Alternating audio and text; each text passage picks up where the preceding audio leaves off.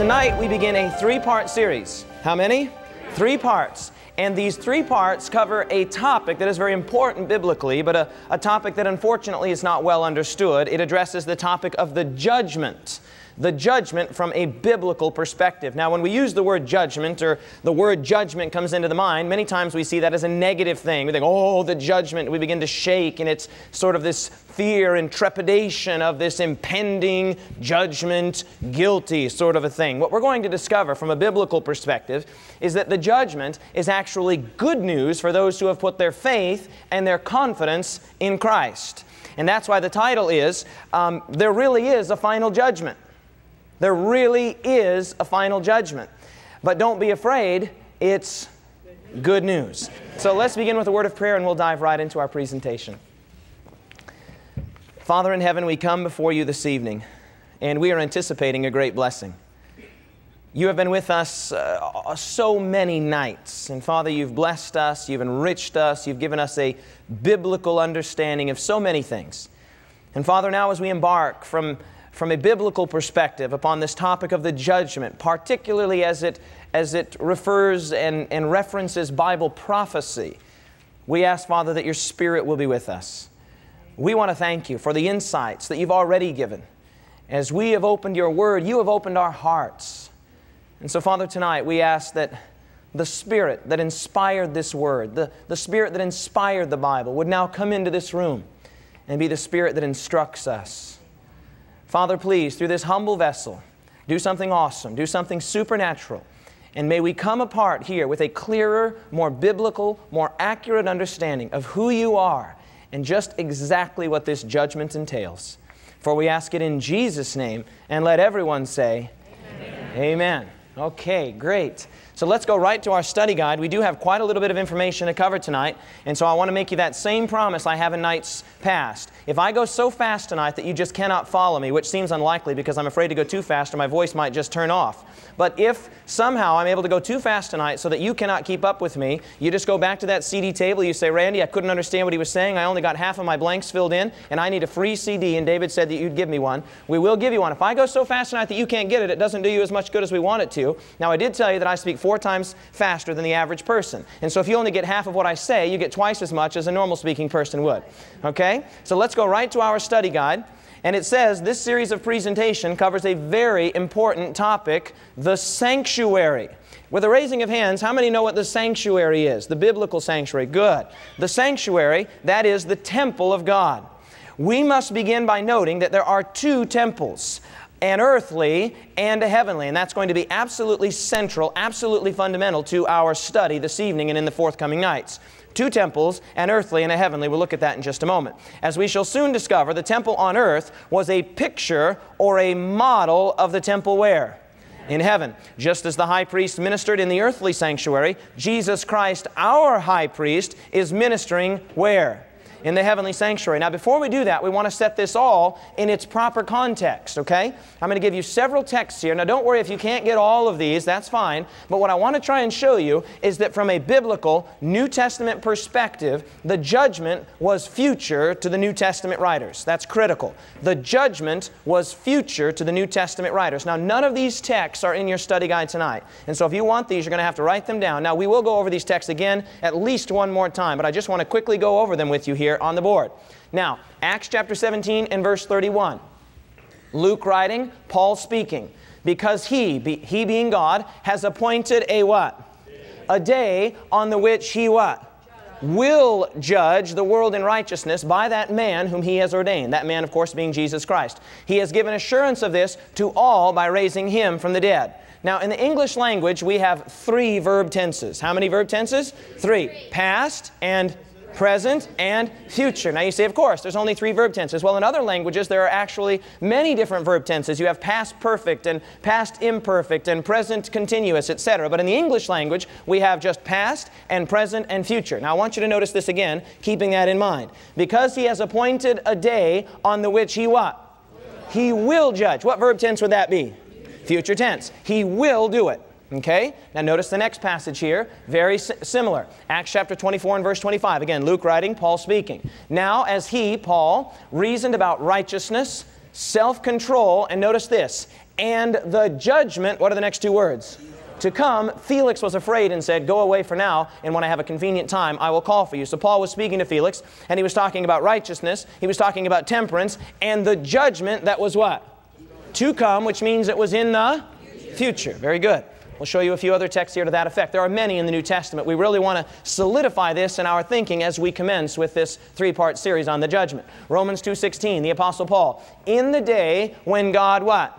Shall judge the secrets of men by Jesus Christ according to my gospel. And so if you're paying attention, two things are beginning to emerge. Number one, the judgment was future to the Bible writers. That is the New Testament writers. Can everyone say amen? Okay? The second thing that you're noticing is that Jesus Christ is central to the judgment. Did you notice that? Notice it says here, He will judge the secrets of men by who? Jesus Christ. Exactly. So those are the two things that are emerging here. Romans chapter 14 and verse 10. But why do you judge your brother? That's a good question for us. Sometimes we can be very judgmental. Paul says, hey, why do you judge your brother? Or why do you show contempt for your brother? For we what? We shall. What verb tense with that?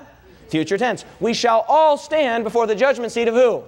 Christ. And so you see both things there in that passage. The judgment is future, and Christ is central to the judgment message. And one last one, Romans chapter 14, 11 and 12. For it is written, as I live, saith the Lord, every knee shall bow to me, every tongue shall confess to God, so then each of us shall give account of himself to God. And so there are other passages that could be presented here. It looks like I threw one more in. Hebrews chapter 10 and verse 30. For we know Him who said, vengeance is mine, I will repay, says the Lord. And again, the Lord, what? Shall judge His people. So it should be crystal clear to us that from the perspective of the New Testament writers who were writing just about the first century AD, of course, for them, the judgment was always in the future. Not in the past, not in the present. Paul reasoned of judgment to come. Judgment what, everyone? To come. So that's the first thing we really want to solidify in the thinking as we commence this three-part series. Now let's do a little bit of review. We've been over this before, but it's absolutely essential that we see the judgment in the big scheme of things. We spent a little time in the second night of our meetings looking at this statue here, and a man by the name of Nebuchadnezzar had a dream, and that statue represented a great timeline. A great timeline. That's right. What was the head of gold, everyone? Babylon. Chest and arms of silver? Medo-Persia. Belly and thighs of bronze? Greece. The long legs of iron was? Rome. And then down there, the feet of iron and clay? Divided Rome. Very, very good. And then we saw those beasts in Daniel chapter 7. In fact, why don't we go there together? Daniel chapter 7. Daniel chapter 7. And here we found that important Bible principle of review and enlarge. Very good. A students in the front row. That doesn't mean you're not A students in the back row. Doesn't mean that at all. It just means we've got some A students here in the front row. So God would review, just as any good teacher would do, just as any good educator would do. He reviews the material he's been over, and then he begins to enlarge upon that material. And so here in Daniel chapter 7, we saw not 4 metals, but 4 beasts. And the first was a lion that had eagle's wings, and that represented, of course, the same thing that the head of gold did, Babylon, reigning from 605 to 539 BC. After that, there was a bear with 3 ribs in the mouth. Remember that? What was unusual about that bear? It was tipped up on one side, showing an imbalance of power. That's exactly right. And that was the Medo-Persian power, reigning from 539 to 331 BC, corresponding with the chest and arms of silver. Then we move to the 4-headed strange leopard with 4 wings of a fowl, corresponding with Greece. And you remember the 4 heads of the leopard represented the kingdom of Greece. After Alexander the Great died, his kingdom was divided into how many parts? 4 parts. That's exactly right. Alexander the Great's last words were, the kingdom goes to the strongest, okay, from 331 to 168 BC. We also told you that wings in Bible prophecy represent, does anyone remember? Speed. And a leopard is one of the fastest land mammals, and so you put 4 wings on a leopard, you have a fast-moving beast, okay? And of course, Greece, the great kingdom of Greece of antiquity, Alexander the Great began to conquer the then known world at the age of 16, and by the time he was 32, he had completed it. In fact, it is said on one occasion that Alexander the Great wept because he said there was no one left to kill. And so then we move to the long legs of Rome. That's right. And here this beast, this ferocious, terrible, horrific beast, reigning for almost 700 years, from 168 BC all the way down, 476 AD. That would be the great iron monarchy of Rome. And we've given you actually several quotations from secular historians who support this basic, broad chronology. But then Rome was divided. It was not conquered. Rome was what, everyone? Divided. And how many toes would there be on this image? 10 toes. How many horns came out of that beast? 10. And what kind of teeth did that beast have? Iron teeth, corresponding with the iron in the legs. And so God here is simply reviewing. He's what, everyone? Reviewing. And then you remember there was that little horn. I want to go back to that slide there. Come on. Have mercy. Oh, maybe I should point it this way at the computer. There we go. All right. So there was that little horn, and that was the new information. So you're there in Daniel chapter 7. Let's pick it up. Daniel chapter 7. If you've been following along, you get right up to verse 7, and that's the beasts. Okay, so I'll pick it up in verse 7. You'll know right where we are. Daniel chapter 7 and verse 7. After this I saw in the night visions, and behold, a fourth beast, dreadful and terrible, exceedingly strong. It had huge iron teeth. It was devouring and breaking in pieces and trampling the residue with its feet. It was different from all the beasts that were before it, and it had 10 horns. Now, watch this. Verse 8. I was considering the horns. Daniel says, I was thinking about those horns. Something about the horns caught his attention. Now, remember, what does the word consider mean? It means what? Let's say, if I say, well, let me consider it. What am I saying? Let me think about it. So Daniel says, I was thinking about the horns, and there came up another horn, a what? A little one coming up among them, before whom 3 of the first horns were plucked up by the roots. And in this horn were eyes like the eyes of a man, and a mouth speaking what? Pompous words. This little horn is none other than the Antichrist power. We've already identified this individual. Very interesting, though. Notice it says that he sees this little horn coming up, and the little horn is speaking what? Pompous words. Now, what is the very next thing that Daniel sees? Look at verse 9. This is absolutely critical. Verse 9. I watched till thrones were put in place, and the Ancient of Days was seated. Who's the Ancient of Days? That would be God the Father. The Ancient of Days was seated. His garment was as white as snow. His hair was like the hair of, was like pure wool. His throne a fiery flame, and its wheels a burning fire. Verse 10, a fiery stream issued from before him. It says, thousands ministered to him. 10,000 times 10,000 stood before him. And notice this last part. The court was what? Seated, and the books were open. Now, I want you to notice that sequence. Just imagine with me that you're Daniel. Who are you, everyone? You're Daniel, and God is showing you something in vision. In vision. Okay, and so you see this lion with eagle's wings come up, and you're watching it across the cinematic screen of the sky. And then you see the bear with the 3 ribs in the mouth come up, representing the Medo-Persian Empire, and you're seeing across the cinematic screen of the sky. And then you see a 4-headed leopard come up, move across the cinematic screen of the sky. And then you see this dreadful, terrible beast coming up, strong and horrific, and he goes across and fades down off the screen. And then you come up and you see a little horn, right? The 10 horns, and then you see this little horn. And what's the very next thing that Daniel sees on that cinema screen? He sees a judgment scene in heaven. Do you see that there? Yes or no? Look at verse 8. The last words of verse 8 are, a mouth speaking what? Pompous words. Then verses 9 and 10, he says, I saw the judgment in heaven. So if you were going to look at this in chronology, it's actually very simple. He sees Babylon. Then he sees Medo-Persia. Then he sees Rome. Then he sees Greece, Then he sees divided Rome, and then divided Rome. Then he sees the judgment scene. Is that clear, everyone? Yes or no? Let's do it again. Let's see if I can get it right this time. He sees Babylon, Medo-Persia, then Greece, then Rome, then divided Rome, and then the judgment. The little horn and then the judgment. You've got it. Exactly. So let's look at this. Here are the great time periods of Daniel chapter 7. Write these down. They're right on your study guide. Babylon, Medo-Persia, Greece, pagan Rome, little horn. Then the very next thing that Daniel saw was the judgment. That's the very next thing he saw. Okay? That sequence has to be absolutely indelibly impressed upon your mind. In fact, that sequence is so important that it occurs 3 times in Daniel chapter 7. Okay? 3 times you see that identical sequence. Now, I'm giving you a little moment there to write that down.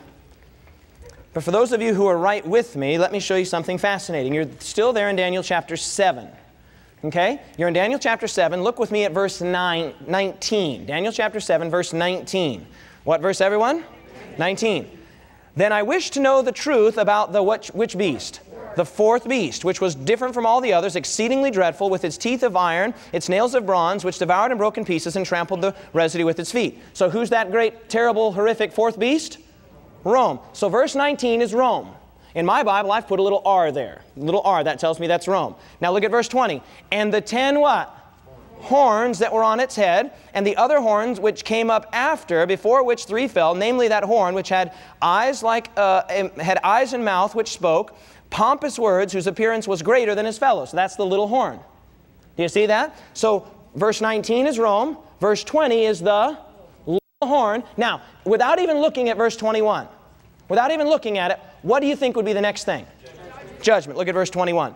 It says, I was watching, and the same horn was making war against the saints and prevailing against them. That's still the little horn. Look at verse 22. Until the Ancient of Days came, and a judgment was given in favor of the who?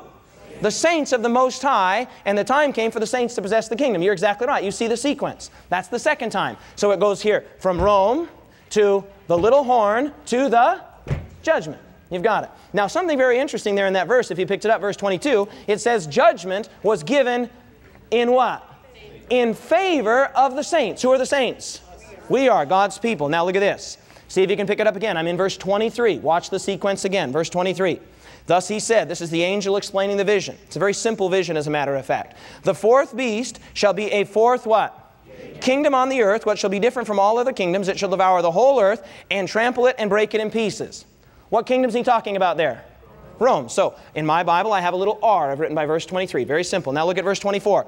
The 10 horns are 10 kings who shall arise out of this kingdom, and another shall arise after them. He shall be different from the first ones, and he shall subdue 3 kings. He shall speak pompous words against the Most High. He shall persecute the saints of the Most High. He shall intend to change times and laws. We've spent time on this. Then the saint shall be given into his hand for a time, times, and half a time. Now, look at that. In verse 23, you have Rome. In verses 24 and 25, you have the little horn. Now, without looking at your Bible, what do you think you would expect in verses 26 and 27? Exactly. Look at 26 and 27. But the what shall be seated?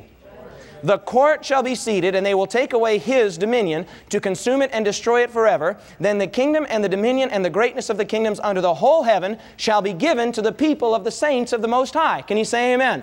God's kingdom is an everlasting kingdom, and all dominion shall serve and obey him. So 3 times in Daniel chapter 7. It is unmistakably clear. 3 times you see Rome, little horn, judgment. Did everyone see that? 3 times. Rome, little horn, judgment. Rome, little horn, judgment. Let's say it all together. Rome, little horn, judgment. There it is. Okay? Now let's continue on here. If you were paying careful attention, you notice that the very reason that the heavenly court is called to session is because of the blasphemous words of the little horn. The little horn is basically shooting his mouth off against God, against God's people, and we're going to see that more in just a moment here. And so God calls his court to session to overrule the kangaroo court of the little horn. Okay, and notice this one. The persecution of God's people calls to session the heavenly court. That's, in fact, you'd write that in right there. If you were paying attention, you got it. Okay? Right there at the bottom of page 1, the pompous words of the little horn call to the heavenly call to session the heavenly court. Additionally, the persecution of God's people in God's name calls to session the heavenly court. Okay? That's all right there. The judgment is a major theme of Daniel 7. The sequence, Rome, little horn, judgment, occurs 3 times in this one chapter alone. Okay? If this much is clear so far, let's say amen. Okay, that's all for tonight's presentation. We'll see if... No, I'm just kidding. Now, I want you to jump back up there to the paragraph just above that subheading where it says Daniel 7. Everyone see that? Let's fill that in. Daniel 7 deals largely with political kingdoms and political movements. Daniel 8 covers basically the same time period, but primarily addresses spiritual issues and spiritual battles. We'll be in Daniel 8 in just a moment.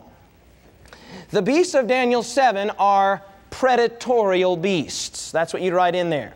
I mean, look at these beasts. You've got a lion, you've got a bear, you've got a leopard, and some horrifically terrible beast that was so bad, Daniel couldn't even describe it. And so the beasts of Daniel chapter 7 were beasts of prey or predatorial beasts.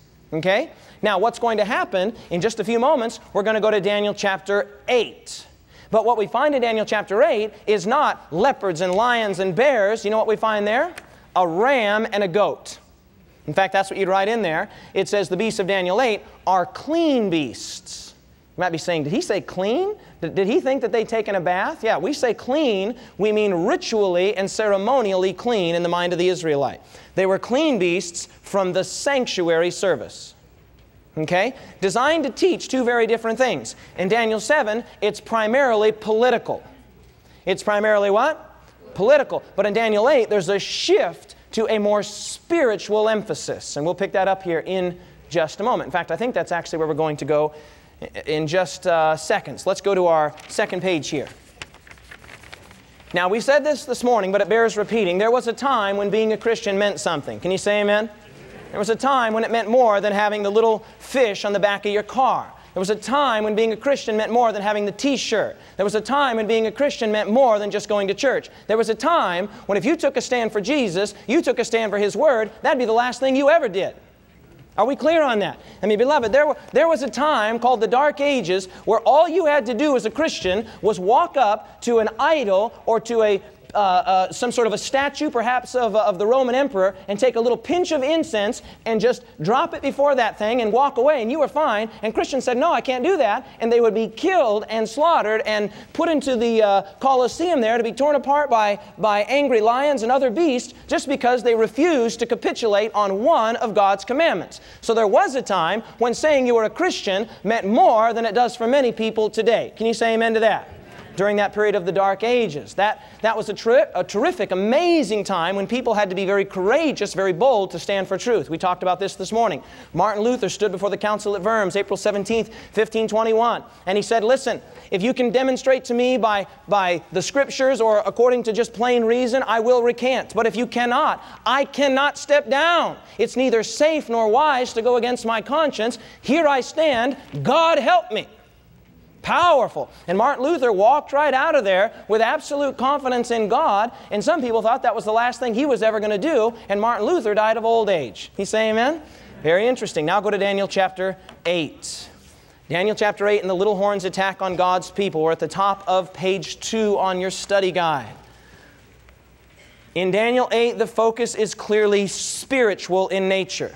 It addresses the spiritual attack made by the little horn on God and His people. Now, we're just going to read through, beginning in Daniel chapter 8, quite a little bit of this vision so you can see just how simple it is. Just how what, everyone? Simple. Here we go, verse 1. Daniel chapter 8, verse 1. In the 3rd year of the reign of King Belshazzar, a vision appeared to me, Daniel, after the one that appeared to me the first time. So he says, I got this vision after the one in Daniel chapter 7. Verse 2.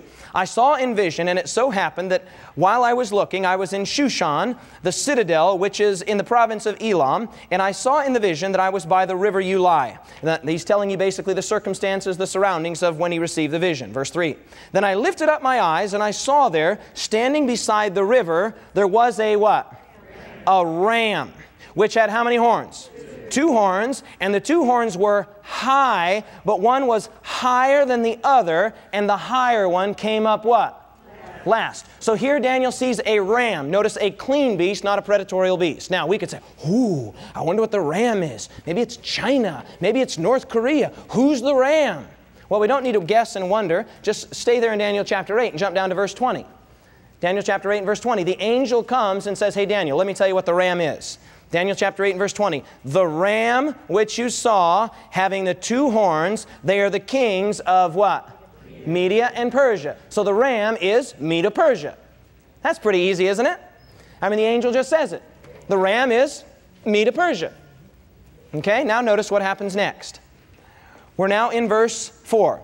I saw the ram pushing, now pay very careful attention here, verse 4. I saw the ram pushing westward, northward, and southward. How many directions is that? 3 directions. How many ribs did the bear have in his mouth? 3. You're getting it. All we're doing is reviewing. Different language, different pictures here, same history. History doesn't change.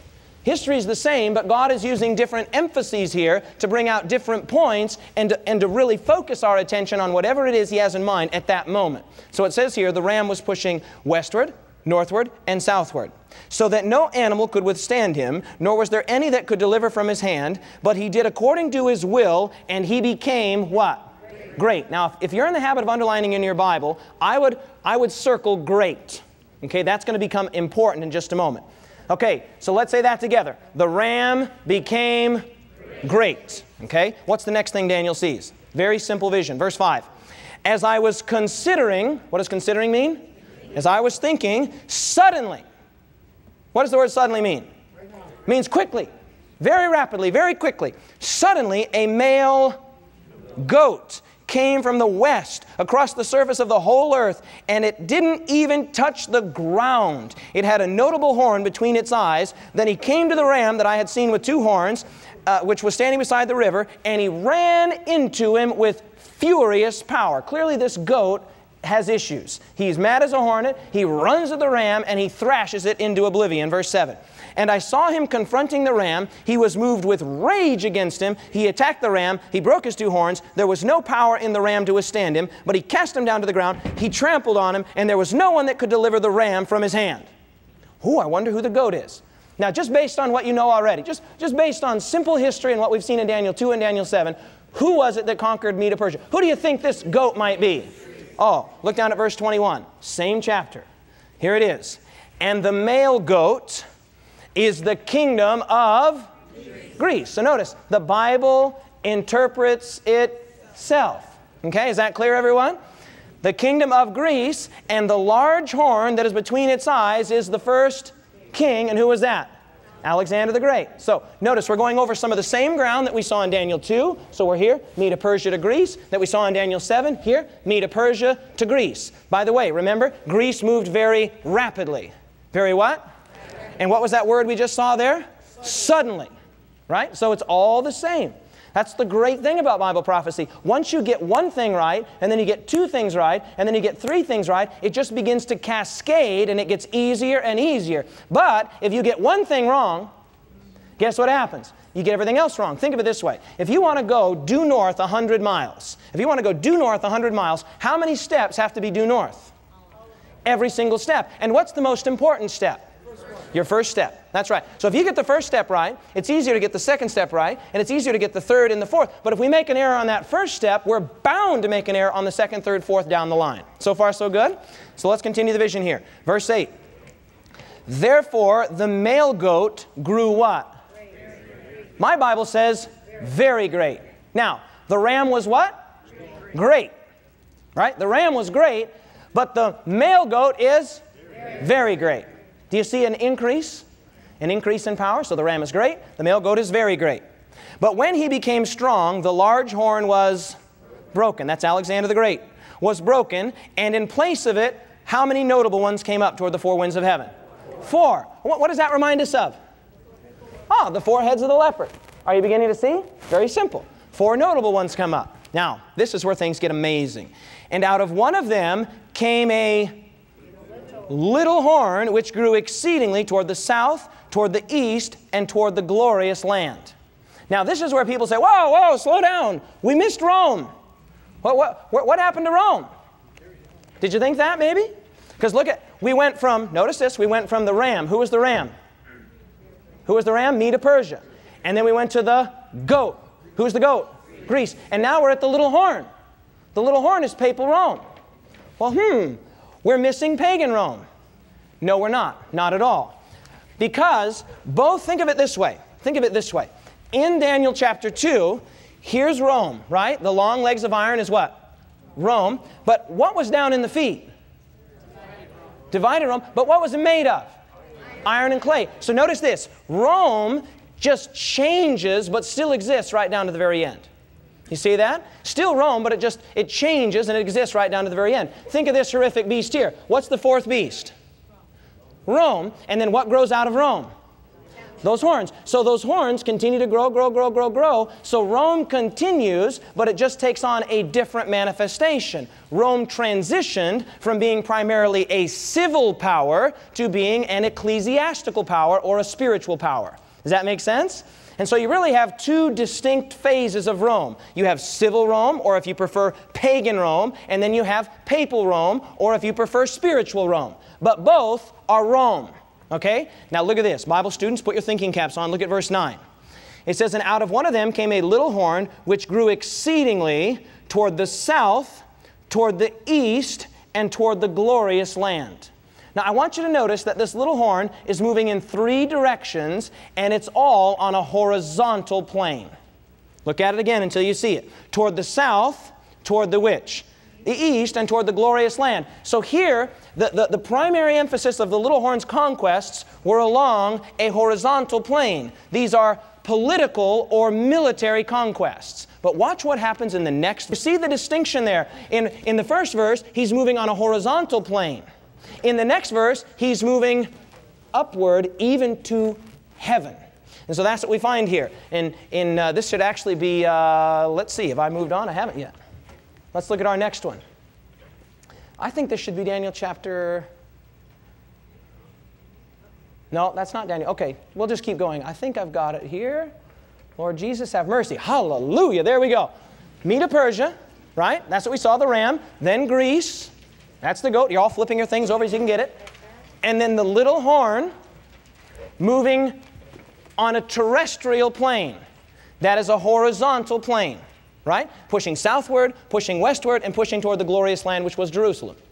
Pushing toward the Jewish homeland. Okay? Then the next thing you see is the little horn begins his attack, but now he's not moving just on this plane, he's moving on the vertical plane, and he begins to attack even heaven itself. You say, wait a minute, how could he attack heaven itself? Well, we're going to get to that in just a moment. Okay? Now, let's continue this. This is so amazing. Look at verse 11. Okay? Are we all there? Okay, I know you're writing, so I'll give you just a little moment there. Daniel chapter 8 and verse 11. The first word is he. The first word is what? He. He is the little horn.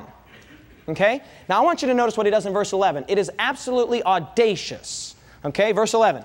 He even exalted himself as high as who?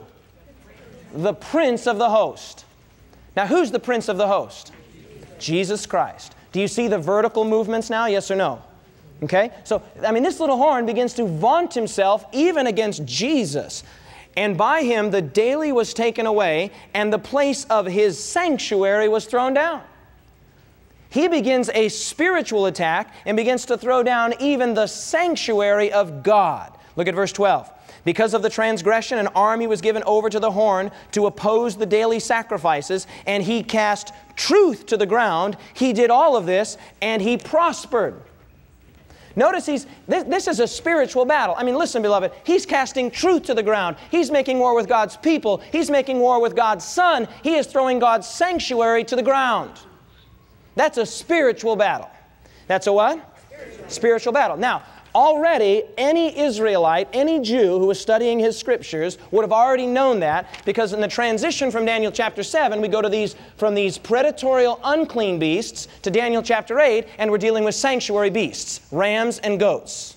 Does that make sense? So anyone's going to immediately notice, oh, this is dealing more with spiritual issues, not political machinations primarily. Now this gets amazing. You're there at the top of page 2. It says, list the 4 things that the little horn of Daniel 8 attacks. Number 1, he attacks God's people. Number 1, he attacks God's people. Let's just look at a couple of those verses. You can write these verses down. Look at verse 24. Verse 24. It says, his power shall be mighty, but not by his own power. He shall destroy fearfully, and he shall prosper and thrive, and he shall destroy the mighty and also the holy people. So here we see this little horn making war against God's people. God's what, everyone? People. And we saw that already there. Look at verse 13. Then I heard a holy one speaking, and another holy one said to that certain one who was speaking, how long will be the vision concerning the daily sacrifices and the transgression of desolation and the giving of both the sanctuary and the host to be trampled underfoot? How long is this little rascal going to make war with God's people and thrash them? That's basically what's happening. So number 1, he makes war with God's people. Number 2, he makes war with God's Son. We already saw that there, didn't we? He exalts himself in verse 11 against the prince of the host. And then look at verse 25, as if that's not enough. Verse 25. Speaking of this anti-Christian power, through his cunning he shall cause deceit to prosper under his rule. He shall exalt himself in his heart. He shall destroy many in their prosperity. And look at this. He shall even rise against the who? The Prince of Princes, but he shall be broken without human means. Who is the Prince of Peace? Jesus Christ. Who's King of Kings and Lord of Lords? Okay, so who would be the Prince of Princes? Jesus Christ. And that's what Daniel's saying here. I mean, the angel's explaining the vision to Daniel, and Daniel can hardly believe it. He sees this little horn destroying God's people, and then he begins to make war even with Jesus. So, well, how would you ever make war with Jesus? I mean, do you just transport up into heaven and get in an arm wrestling match with Jesus? No, no, no, no. You begin to obscure the place of Jesus. You set up your own sacrifices by taking away from the sacrifice of Jesus. You set up your own priesthood by taking away from the priesthood of Jesus. You set up your own sanctuary and temple by taking away from the sanctuary and temple of Jesus. So the minds of people in the Dark Ages, particularly when they didn't have the guess what? They didn't have the Bible, and the only show in town basically says, you want forgiveness, you come to our priest. You want a sacrifice, you come to our Mass. You want a temple, you come to our sanctuary. The only show in town is basically obscuring the person of Jesus, and in doing that, they're making war with the real Jesus. Is that clear, everyone?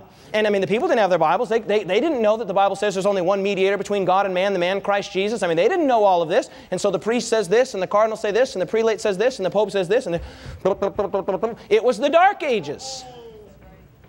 It was the what? The Dark Ages. And so this power makes war with God's people, and it makes war with God's Son. And look at verse 12 again. It says in verse 12, He even cast truth to the ground. So number 3, He makes war with God's truth. Clearly, this is a spiritual battle.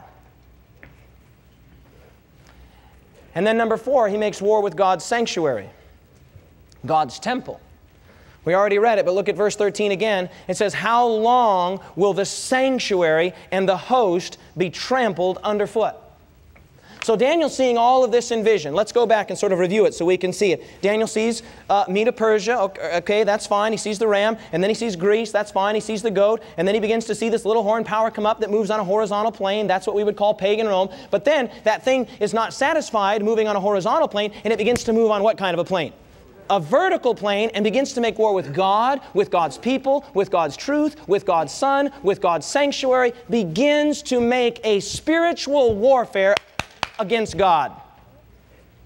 Daniel's watching all of this in vision, and he overhears a discussion, a conversation between two angels. That's verses 13 and 14. Here it is. Then I heard, Daniel speaking, a holy one speaking, and another holy one said to that certain one. So now Daniel's listening in on a heavenly conversation. And one said, how long will be the vision concerning the daily sacrifices and the transgression of desolation to give the sanctuary and the host to be trampled underfoot? In other words, one is saying, how long is this garbage going to go on? I mean, really? How long is God going to tolerate this? And the answer is in verse 14. And he said to me, for 2,300 days, then the sanctuary will be cleansed. That is the longest time prophecy in all of the Bible. You just read it. How many days was it? 2,300 days. Notice that that time period, 2,300 days, is in direct response to the question, how long is this going to go on? Oh, 2,300 days. Now, right there, you're on page 2. Let's take a look at it. By the way, you will need this for tomorrow night. We are not going to make it through all of this. So this is your lesson for tonight and on Monday night. So be sure to not lose this one, okay? The longest time prophecy in the Bible is found in Daniel chapter 8, verse 14. It deals with a time period stretching from the time of Daniel all the way down to the last days. That's what you'd write in there. Remember that a day in end-time Bible prophecy equals a what? A year. That's exactly right. A year in literal time. That's absolutely essential. We've given you 2 verses there, Ezekiel 4:6, Numbers 14:34. Now, even right there in the immediate context of Daniel chapter 8, it is clear that the days of the 2,300-year prophecy could not be literal 24-hour days. Consider that 2,300 literal days would reach a mere 7 years into the future. Yet the angel Gabriel, who came to interpret the vision for Daniel, made it clear that the vision pertained to the time of the end. Okay, you're still there in your Bibles. Pick up your Bible, look at Daniel chapter 8 and verse 17. Okay? Daniel chapter 8 and verse 17. We'll actually pick it up in verse 15. This is Gabriel. Gabriel comes to explain the vision. Verse 15. Then it happened when I, Daniel, had seen the vision, I was seeking the meaning, and suddenly there stood before me one having the appearance of a man. Boom! This figure stands before Daniel. Verse 16, and I heard a man's voice between the banks of the Uli who called and said, Gabriel, make this man, oh, that sounds good with my voice low. Gabriel, make this man to understand the vision. So he, verse 17, Gabriel came near where I stood, and when he came, I was afraid. But he said to me, I fell on my face, he said to me, understand, son of man. That's speaking to Daniel, Gabriel speaking to Daniel. He's come to explain the vision. Understand, son of man, that the vision refers to the what? The time of the end. So, Daniel's sitting there just absolutely flabbergasted about this vision. Gabriel comes down and says, Daniel, understand something. The vision pertains to the time of the what? The end. Now, Daniel lived 600 years before the time of Jesus. 2,300 literal days would reach a whopping 7 years into the future. Is that anywhere near the time of the end? No, no, no, no, no. So you have internal evidence that these 2,300 days are not literal days, but in prophecy, just as water represents what in Bible prophecy? Peoples, multitudes, nations, and languages. And what does a beast represent in Bible prophecy? A kingdom or a nation. What does a horn represent? A power. That's exactly right. What does a woman represent? A church. Okay, what does a prophetic day represent? A year. It's all symbolic. And you have internal evidence right there. Gabriel shows up and he says, hey, listen, the vision has to do with the end of time, the last days. Now look at verse 24 of the same chapter. Pardon me, verse 26.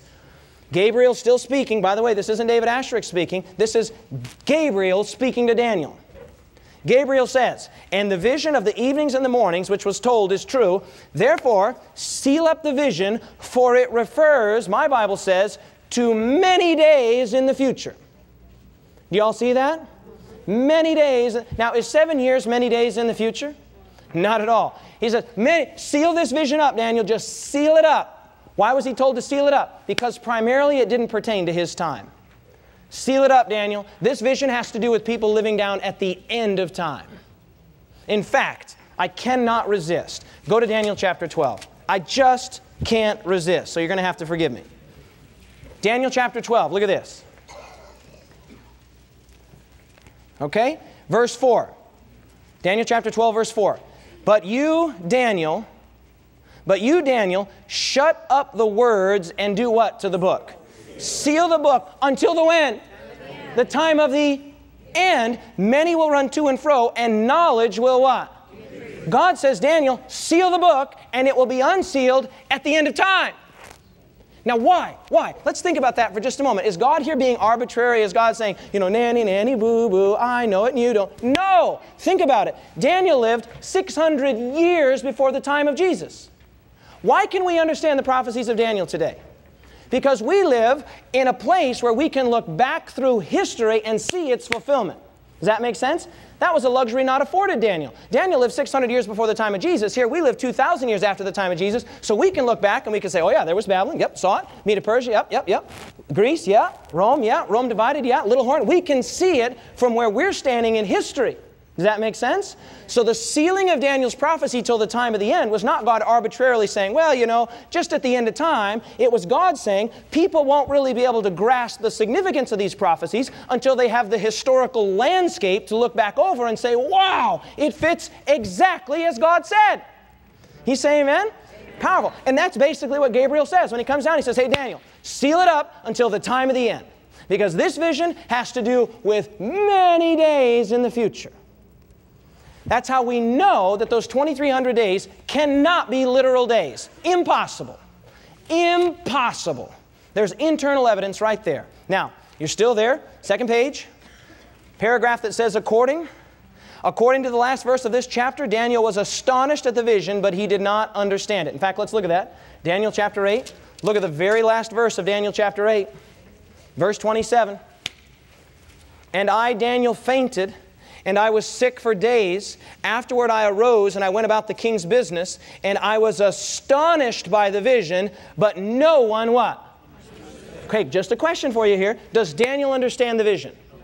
No. Now, he must have understood some of it because the angel told him, oh yeah, the ram is Medo-Persia. I mean, Daniel wasn't stupid. He would have known that. And the goat was what? Greece, okay? So he would have understood some of it, but he didn't understand all of it. He says, hey, at the end of the thing, I was astonished. In fact, I was so crushed by what I saw that little horn doing to God's people, God's truth, God's sanctuary, and God's Son. He says, I fainted.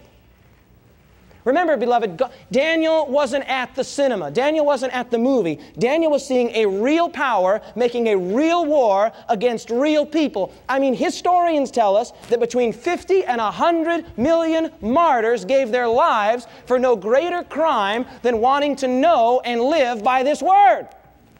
Now, just imagine seeing that in vision. Daniel was crushed. He was devastated. That's why when he listened in on that conversation, one angel said, well, how long is this going to go on?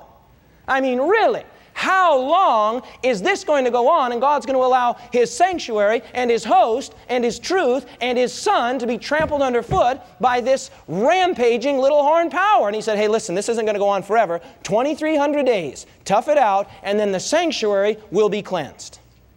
Now, does the vision make sense, at least broadly, yes or no? It's actually quite a simple vision, so let's continue here. Okay, so we're right there in that same paragraph. He even fainted. Why was he so troubled after all? The answer is quite simple. Daniel had just seen in vision that this little horn would wage a very effective war against God, His truth, and His people, and that it would last for a very long period of time, more than 1,000 years. Daniel had already seen his own beloved city, Jerusalem, sacked by the armies of Babylon, and now in vision, he sees even more trouble and calamities for God's people. This was serious stuff for Daniel. This was no Hollywood movie. Can you say amen? I mean, Daniel was visibly shaken. He says, I fainted. I fainted. So there we go, the accusations of the little horn. Bottom of that page. The kangaroo courts and trials of the little horn, the Antichrist, stand in direct opposition and contradiction to the findings of God's heavenly court. These false trials actually found God's people guilty of blasphemy. What a mockery. Now here is an important point. The judgment of Daniel 7. The what? The judgment of Daniel 7 and the cleansing of the sanctuary in Daniel 8 are synonymous events. They're the same event. That is, they describe the same thing. In order to understand this, we must turn our attention to the Israelite sanctuary. But before we do that, I want to be sure this is crystal clear. Let's review. Okay, you might think, oh, we're reviewing again. We're going to review, and I'll tell you why. Okay, let's go. What was the sequence that we saw 3 times in Daniel 7? Rome, little horn, judgment. Clear on that, everyone? Okay, 3 times. Rome, little horn, judgment. And remember, judgment was given in favor of whom? Why? Because, beloved, let's try and wrap our fingers around this historically. This anti-Christian power is arraigning God's people before these kangaroo courts of prelates and pontiffs and cardinals and priests and charging them with blasphemy because they wanted to know the Bible, because they wanted to follow Jesus, because they didn't want to have to go along with all of the traditions and accoutrements of the church, and they would stand there in their mighty regalia looking down at these cowering individuals before them who just wanted to serve the Lord, and they would burn them at the stake or throw them to the lions and say, guilty of blasphemy. I mean, on many occasions, you can just read it, it's all history, they would take caps and put these sort of dunce cap looking things on them as they burn them that would say heretic and blasphemer. And these were the true people of God. And they would call these, great councils together to basically condemn God's people. And God looks down and says, no. Now, step back, of course, into their mind. From their mindset, this church was the only church in town. It was the only show in town. From their perspective, when the prelate said, or the bishop said, or the pope said, or the cardinal said, hey, listen, you're excommunicated, from their perspective, without having the Bible, we take the Bible so for granted. From their perspective, they are eternally lost. They're going to burn throughout the ceaseless eternal ages in the fires of hell because some man said so. I mean, these people were literally living in the most terrible darkness. That's why we call it the Dark Ages. So the people of God were being arraigned before these kangaroo courts, and God says, enough! I'll call my own court to session. And that's why we saw Rome, little horn. What was the next thing we saw? The judgment was seated. Why? Because of the pompous words of the little horn and because of the persecution of God's people. God sets His own judgment and says, I'm going to undo, I'm going to overturn all of these kangaroo court judgments with the true heavenly judgment in favor of my people. Amen. That's the scene. That's the scene you got to have in your mind. And you know what the verdict of that court is? The verdict of that court is that everyone who puts their faith in Jesus gets the kingdom of God. Amen. You say amen. That's every one of us. That's why, listen, the judgment is not bad news for you, beloved. If you've put your faith in the Lord Jesus Christ, the Bible teaches that Jesus is your advocate. That means He's your lawyer and He's your judge. Now think of it. Can you have a better situation? Your defense lawyer is your judge. That's a can't-lose situation. I'm looking across the room over here at one of my brothers who's a lawyer. I'm looking at Brother Cobb, and that's a win-win situation, isn't it, Brother Cobb? You can't lose. We think, oh, the judgment, all of my deeds are going to come up. Listen, beloved, you know what's going to happen in the judgment? God is going to hide the record of your pathetic life in the perfect, righteous life of the Lord Jesus Christ. That's what's going to happen to you in the judgment. Beloved, that's why you find David in the Psalms. He's not saying, oh, I'm so afraid of the judgment I could faint and die. He's saying, oh, Lord, judge your people. Amen. Many times you find David saying in the Psalms, judge me, O God, because he knew he'd put his faith. He had put his faith in a perfect God, and that perfect God could handle his case. Amen? So, God convenes His court in direct opposition to these Mickey Mouse courts that were taking place down here on earth. And remember again, all these people, as far as they were concerned, they didn't have the Bible. They're looking at it thinking, oh, this is the church. These are the cardinals. These are the priests. We must obey. Are you beginning to see this in your mind? Yes or no? Very powerful. Now, I only got 4 minutes left, so I'm a little reluctant to advance, but we've got to do that just very quickly. Very, very quickly. A heavenly model. You see there, this is 2 parts. Part 1, Part 2. A heavenly model in the divine drama of salvation. Let's do this. The key, you see that there? That's what you'd write in. The key that unlocks the judgment is found in the Israelite sanctuary. The key that unlocks the judgment is found in the Israelite sanctuary. The cleansing of the sanctuary was a day of judgment for Israel, symbolizing the final judgment. Okay? So far, so good? The cleansing of the sanctuary took place on what's called the Day of Atonement. How many of you have heard that before? The Day of Atonement. Okay. The word atonement is a very easy word to understand. It divides neatly into 3 parts. At, one, meant. The Day of Atonement was the day when God was once again at one with His people. Amen? Okay? The Day of Atonement, otherwise known as Yom Kippur. That's what you can write in there, Yom Kippur, the Day of Judgment. In order to understand the Day of Atonement, we must understand, at least in a basic sense, the purpose and drama of the Israelite sanctuary. There were 2 main services that were carried out in the sanctuary. How many services? 2. Certainly there were many ceremonies and rituals, but they can be roughly divided into 2 main categories. The daily service and the yearly service. Okay? How many services? Daily service and the yearly service. Okay? The yearly service took place on the 10th day of the 7th month. That was the Day of Atonement. Okay? Now this is basically how it worked, and this will be a perfect place for us to stop. Okay? There are basically 3 compartments to the Israelite sanctuary. How many compartments? 3. Okay, very simple. And this is like if you were in a helicopter looking down on it. Okay? So here's the 3 areas. Number 1 would be the courtyard. In fact, you see there at the bottom of this page, I give you the opportunity to draw this out. I'd recommend you do that.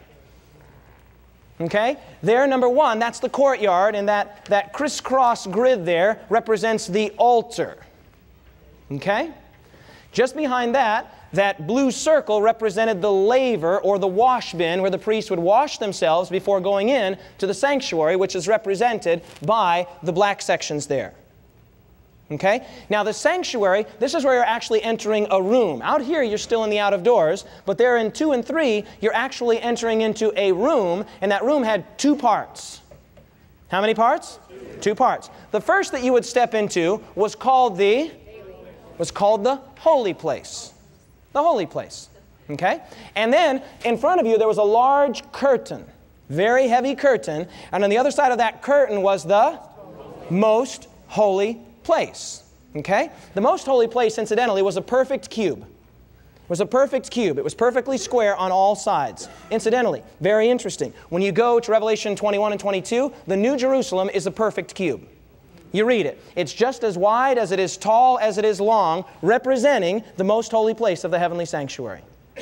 Okay? So, there were three parts. The courtyard, the holy place, and the most holy place. This pattern here, this sanctuary, was not something that Moses made up. It wasn't something that Aaron made up. It wasn't something the Israelites got together and made up.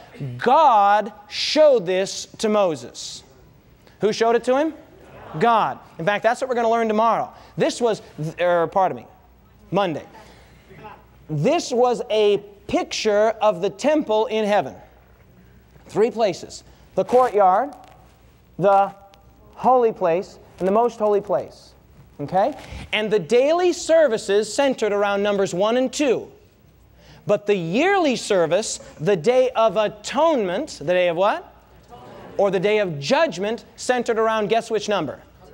Number 3. You've got it. And what we're going to discover in our next 2 lessons, I praise the Lord Jesus, we've made good time tonight. What we're going to discover in our next 2 lessons is exactly how this sanctuary, I mean, what does that mean there in Daniel 8:14? The sanctuary will be cleansed. We're going to discover exactly what that means from a biblical perspective. Can you say amen? So 2 questions as we close tonight. By the way, I knew that this was going to get cut right in the middle. It's just way too much information to present in a single. I actually did it one time and it took me 2.5 hours. We're not going to even try that. Okay? But here's the 2 things I want to know. Number 1, tonight's presentation, up to this point, do we at least broadly feel clear about what we're looking at? Okay? Pretty simple. All we've done is looked at Daniel chapter 8 primarily. Daniel chapter 8 is just a recapitulation of Daniel chapter 7. Medo-Persia, Greece, little horn, judgment. Okay? Pretty simple. And then we're ending here by looking at these 3 elements. These 3 elements. Courtyard, holy place, most holy place. Okay? And let me tell you, our next message is entitled, not tomorrow night, but the following night, it's entitled, Perfect Prophetic Proof of the Identity of Jesus. If you've ever had anyone ask you, a skeptic or an unbeliever, say to you, well, how do you know Jesus is the guy? I will give you rock-solid prophetic proof that unmistakably, what word did I say? Unmistakably points to Jesus of Nazareth as the only guy. As we look at this, a powerful prophecy, you're just going to go, whoa, praise God in heaven. You will have one of the most powerful quivers in your arsenal to share with skeptics, with unbelievers, and with Christians alike that will root your faith and ground your faith in the absolute, total truthfulness of God's Word. Can you say amen?